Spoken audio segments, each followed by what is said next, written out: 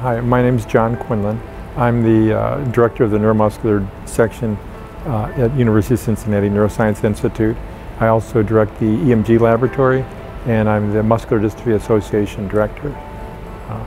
Academically, I'm a professor of neurology in the College of Medicine, University of Cincinnati. First of all, because I have some physical limitations, I saw when I was a medical student that I wasn't going to go into surgical areas, and so then that made me think of more of the internal medicine and subspecialties. And as I saw neurology on elective, then I really liked the puzzle solving, the complicated diagnoses.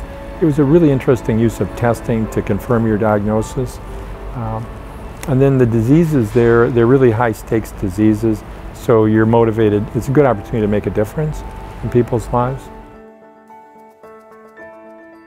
I think that we do a better job for taking care of really the hard cases.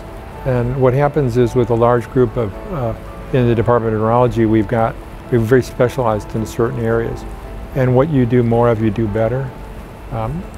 Also, we have a research, support that's going along with that. So we're collaborating on a national level in terms of ongoing research studies.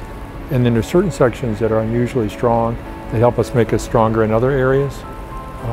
When you look at the fact that we're training residents and fellows, that allows us to use their ability to dig deeper into cases and at the same time train the next generations of neurologists.